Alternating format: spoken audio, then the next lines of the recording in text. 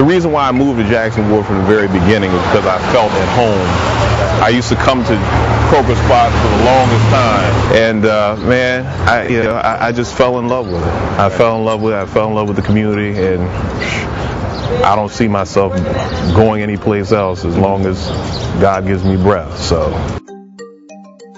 I have artists from all over, from as far as Rhode Island, Baltimore.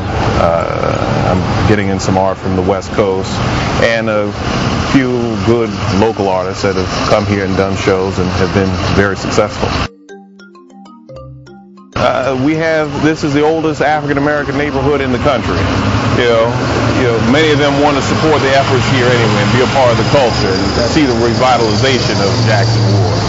So I use that as as a selling point to bring artists in from all over.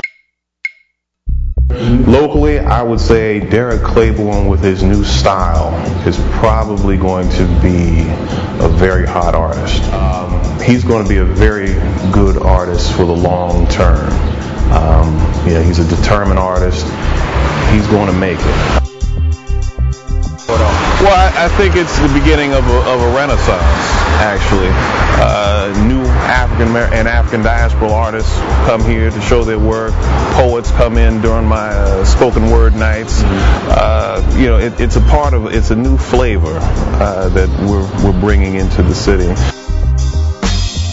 Well, I'm a part of the First Friday Art Walk.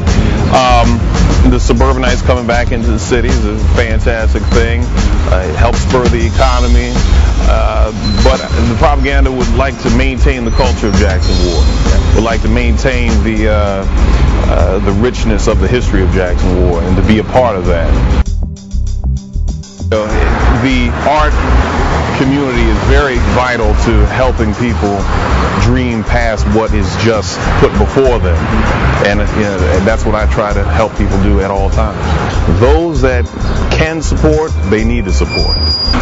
Those that can support continue along the road of apathy. Jackson Ward will diminish. The culture will diminish. The history will diminish.